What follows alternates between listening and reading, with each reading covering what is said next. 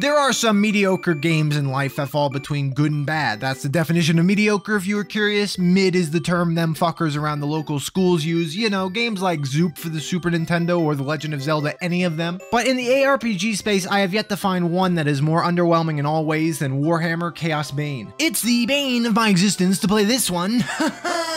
It's a good joke, put that in the script, thanks. For real, open a dictionary, emphasis on the dick, and go and find the word blows. In the example section underneath your mother, you'll see a PNG of Chaosbane. It's just part of its identity. I'd even go as far to say it's one of the least innovative, least interesting, and one of the most repetitive ARPGs I've played lately, which sucks for me because in our quest to play every ARPG ever made, I'd rather have a grand old time instead of a regular old time. Warhammer is a great and interesting fictional series. I know this because I have ears and listen to people who enjoy it, as I've never interacted with it once. You'd rather I've experienced personally? Are you under the impression I am able to fucking read? I get all my information as an amorphous blob, sucking it into my membranes, and that normally works decently well, but not here, as strike one for Chaosbane. Why does literally no enemy have any kind of name? Like, this little race of people are called the Nurgle. That's amazing, I'd remember that, but apparently the game was made for fans of Warhammer already, and not for people like me who enjoy hitting buttons and killing Nurgles. And the lack of names is a good introductory point to my conspiracy theory, which is that this game was intended to be a phone game, but for some reason became a PC port of Diablo Immortal-esque quality. I say this for many reasons, because the quality is dog piss, dick shit, cocksuck, fuck ass, doo-doo, penis, garbage. Take that, YouTube censors, let's see you try and stop me. But really, it's not really a hyperbole. Me and a good friend played through the whole game together, and it crashed in pivotal moments like 8 times in one playthrough. Imagine you were playing Diablo 2 and you just killed Diablo, but nothing dropped and the quest just bugged out, and Tyrael sat there looking at you like, what the fuck are you doing? Go kill Diablo, and you couldn't since he was already a pile of bones, so you had to close the game, restart the whole Chaos Sanctuary, and repeat what you just did. That wouldn't be the worst, because Diablo 2 is a great game, perhaps the best,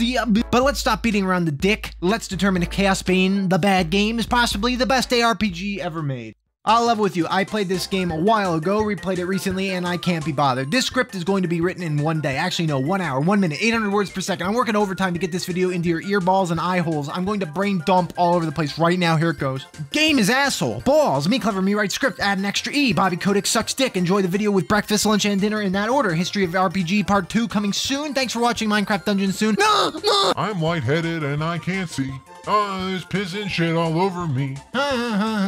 Gameplay, that's what you want? Okay, you start in town as always, and Teclis, the most powerful wizard in the tri-state area, he doesn't help with anything, just tells whatever common fantasy race you are to go do everything, most of which is rooting around in sewers, and if he's feeling frisky, you're just above ground in stone-colored cities. And really, it's ping-pong time, into the shitter, back to Teclis, and every time you go into a dungeon, it's just a single trail to the end with a million forgettable mobs in the way. They wouldn't be so forgettable if they had names, but I will stop bringing that up. You do this about 35 times and the game is over. Unless you want to play the post-game, you gotta talk about that a little later. Before the wonderful repetition that is the gameplay loop, I'll offer some insight into the only pretty interesting part of the game itself with how the skills work. The way the combat systems integrate into the gameplay is that each level you gain a new skill node in this skill page, so you don't pick anything, you just get access to more and more things as you level up. Alongside this, as you level, you gain points that are used to equip whatever skills you'd like, and each unique skill has 3 separate versions which change either the power, the way the ability works, or just add some more of whatever to the however. So there's some fun to the concept that you can puzzle piece build your own unique skill set together, and since there are passive skills that also add to your character and take from those same points, you can either take a whole bunch of powerful active abilities, or one ability with a ton of passive synergy. This is something I haven't seen done in many ARPGs, and it was pretty fun. Plus, you get an entire passive skill tree coinciding this, and the large nodes on this passive skill tree add to your character's ability list, so all in all, there's some fun to be had. However, unfortunately, most of the time, there isn't a lot of choices you have to make, because you're systematically gaining access to the same abilities, but better. So who in the fuck is going to say, do I want the baby-ass fireball or the hyper-powered mega fireball that takes a humongous flaming shit on everything in the region? It simplifies more than one would like, is what I'm getting at. The enemies and targets, well, they might as well be floating health bars, because as I've said, they have no name, no discernible attack pattern, and they scale to your strength no matter what they are. Basically, fuck them. In combat itself, Chaosbane employs the age-old terrible system of using a weak move to build up energy and then spending your energy in 1 second to have a 1 second of fun good ability usage. I'm taking my stand against this gameplay decision right now. I loathe this. It's the most repetitive, disinteresting way to engage in combat with 1-1-1-1-1-1-2, 1-1-1-1-1-2 attack patterns instead of a management system with dynamic concepts on how to engage and disengage in combat. Oh, dearie me, what a drag, having to think about more shit in a role-playing game, the genre for fucking losers and nerds who like numbers, unlike the Chad Ridge Racer gamers.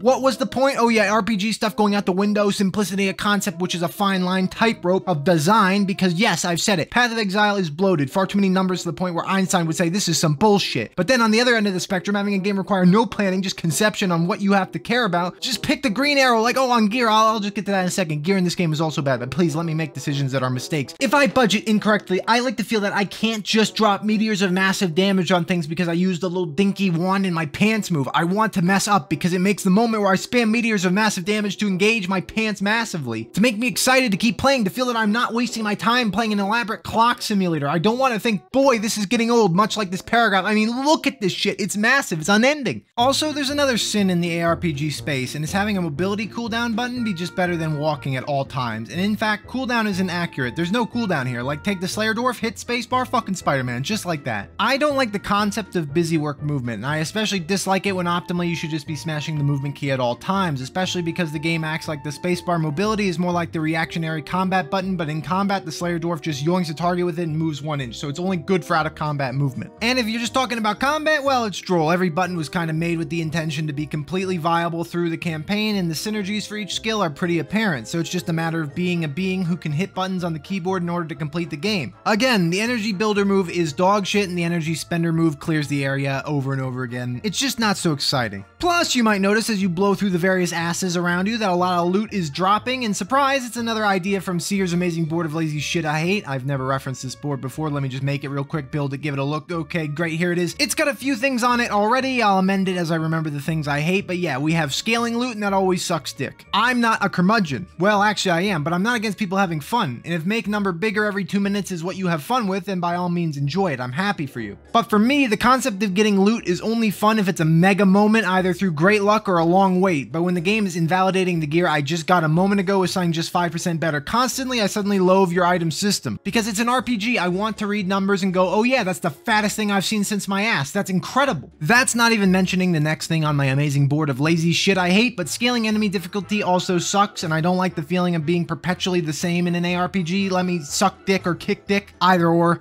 Being a middling man in the game world really wears down my enthusiasm. Anyway, the gear itself is ripe with stats that are pretty basic and complemented with green arrows. Yep, that's on the board, you knew it. Plus crit damage, plus damage, yeah, you know, those are good, like those. Plus armor piercing, on the other hand, no idea what that really means. Sometimes that's like the best stat in any of these games, other times it's useless as fuck. Plus cost reduction, what cost? Could add another word to indicate better as to what it is reducing, but really, I know this is nitpicky, but the point is there's nothing really inspired here. I'm not off my head, rolling on the floor naked, covered in oil because of this. I'm just doing that for fun. What else? The story and setting? Alright, why not? Techless is the only person who knows anything at any point. He directs you to deal with the flavor of the act god that's wreaking havoc, and you deal with their minions one by one until you're, I don't know, satisfied. To be honest, this plot kind of just continues until it doesn't. It feels like an afterthought. My friend has indicated that Techless is master wizard extraordinaire, and yet he never once does a fucking thing to help you fight these rampaging creatures, so I say we stick his hat up his ass. Is he wearing a Merlin-style hat, right? Let me look it up. Hey, yeah, kinda. Also, this obviously evil asshole is standing next to Techless and bitching at us, eventually turns out to be an evil asshole and betrays the gang. He then dies. What a game. The coolest part of the story is that each independent class is given a unique plot and unique dialogue relating to the circumstances going on. Sadly, they spent the voice acting budget on writing the dialogue, and therefore it's a Pollock painting of voice acting ability. That made sense, right? I don't have time to elaborate the metaphor any more than that. I don't think you get the picture. Oh yeah, the classes, in quotes, because it's more like pick the person rather than pick the class. You have human soldier, high elf mage, dwarf, archer elf, dwarf engineer, and human hunter, all of which are fun for the whole family. I don't know what I really mean by that. I don't have a point here. 2 humans, 2 elves, 2 dwarfs, have fun, fuck you. In more pressing matters, the game is unstable, crashed like 10 times and froze after boss fights. That was great. Post-game, says the voice in my head. Okay, yeah, we'll talk about the post-game, which is sprinkled about for the entire duration of the campaign, gives you access to redoing mission zones with a host of enemies that are stronger, or climbing a tower with strong enemies. Basically, it's like PoE mapping. Click some buttons, warp to rooms with harder enemies, and the rest of the game, have fun, find new stuff, repeat forever. For reasons I've outlined well enough so far, I did not want to explore the game much more than I did, so I didn't really partake in the endgame. Sure, you start finding red rarity items, and I think you get an even better tier than that, but the game is boring. It's just plainly not that engaging to run around and burn health bars in much of the same fashion you did earlier. Bosses are kind of a shining spot, and there's a boss rush-esque endgame mode where you set modifiers and fight the bosses again, but I don't know, many of them were tedious, let alone with geysers of green blasting up around me. There's some extra enchanting stuff available with the gems you find, but it's just like Diablo 3 enchanting. Enough red gems to add crit chance to an item, take the green ones if you're this class, yellow if you're that one. You've seen it, I guarantee. Unless you've never played games before. Maybe you're 68 years old and you just got done paying taxes and I've invaded your YouTube feed and have sickened you with my weirdity to the point you're frozen in place watching me, saying a variety of swear words. And if that's the case, thanks for watching. I fucking love you very much. Take care. For everyone else, I would like to confirm with utmost certainty that Warhammer Chaosbane is not the best ARPG ever made. It's a game, it runs, that's the extent of the compliments I'll offer this product. It's got some of this and some of that, so if you want to hold buttons down for a few nights, feel free to try it. As for me, I gotta move on to an old fucker of a game, not akin to the person watching this video. But the next time we meet in this fashion, expect Darkstone, a game made in the Stone Age. But until then, take care, don't eat your vegetables, and stop being named Benjamin. I see you, Benjamin. Fuck you. Much love, take care, goodbye.